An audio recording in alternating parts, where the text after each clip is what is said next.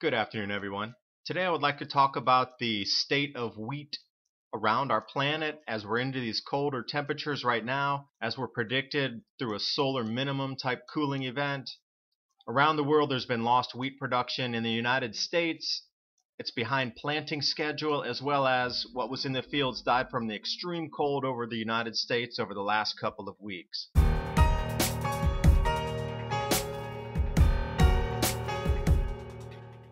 And with cold temperatures breaking records kept all the way back into the late 1800s all across the United States, you would think for sure that this cool would have some effect on the seeds that are just sprouting out of the ground right now for the winter wheat. 32.8 degrees Celsius, and that turns out to be 27 below zero Fahrenheit. In Russia, they experienced the same type of phenomenon. Wyoming was 26 degrees below zero Fahrenheit. Extreme temperature drops during this period, 64-degree drop in one day in Texas, 52-degree drop in Denver, Lamar, Colorado down 41 degrees. And the extreme cold seems to be right in these areas where a lot of farming in the U.S. heartlands takes place. The snow's on top of the crops. This is cotton. Supposedly it did pretty well. Something with the freezing keeps the shell intact so the cotton inside's not damaged, the fibers. But when we jump back to wheat, the low temperature is likely to hurt an area in Colorado, Nebraska, and Kansas. That's exactly the same place where all of the cold temperatures are. Back here in Denver, 1882 cold record, and wheat was up 8.9% on the worries of the cold damage in the United States. And this cold weather started last month. Early snows in the north, coldest ever temperatures in Chicago, most snow ever in Buffalo. Now these are places in the north that always are cold, but these are breaking records out of the 100-year plus mark. And this winter weather is taking a toll in the U.S. for the planting, taking away 65 million hectares.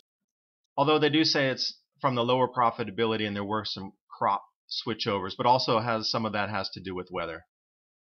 The frigid temperature is halting wheat planting across the Midwest. So what the fields look like, they're not planting right now. And I came across this winter wheat harvest map. I could only find details on a single state out of the lower 48 states that were the percentage of the harvest out of the fields. Interesting on that. But more cold is expected next week as well. And when we get into these feedback loops, cooler temperatures, if they're having difficulty now with the wheat, they'll have difficulty next week when it's cold again, and it's going to get colder. We're going into December. A snapshot on the world view here. The U.S. Midwest has been rising about 2%, but other nations with large populations like India and China, Indonesia are about half of that or less.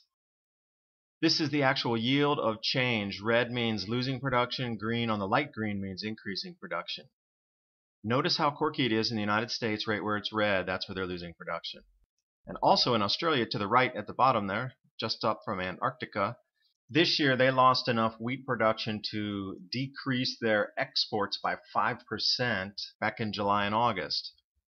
And then if we take all of these losses and gains around the planet, and the World Agricultural Supply and Demand Estimate Report shows that the global wheat supplies are lowered by 1.1 million tons because of decreases in some places affected by cold, yet others increased, Europe increased, so the offset was 1.1 million tons negative, 1.4 million ton increase, which leaves a 300,000 ton surplus apparently. Egyptian wheat is down in production. Kazakhstan down 14%. Australian wheat production is not at the lowest year ever, but it does seem to be in a declining trend year upon year from 2011 and 12. Could reverse itself next year, maybe not. Maybe it'll continue into a downward pattern since 2012, but it could ramp up production again. The thing was, though, Antarctica had record sea ice since 1979, exceeding 20 million square kilometers. So the 50 to 70 degrees south parallel should have some sort of weather fluctuations in there as it gets cooler. These kind of losses in crops will not exclusively be a single crop such as wheat. It should expand over the entire plant kingdom, if you will. Russian sunflower seed production down 15%. Corn harvest in China down 2%. A better observation for you to see the easy downtrend on here, the next solar cycle 25 is supposed to be half of what 24 was, and when we get into those kind of numbers of 50 sunspots per month is the average. And it seems to be that magic number 50 for some reason that triggers the solar minimums. The last one was the Dalton minimum. The one previously, about 400 years ago in 1620, 1630, was the Maunder minimum. Thanks for watching. Hope you got something out of the video. Possibly be able to take a look and see which direction the commodities prices and food prices should be trending over the next couple of years.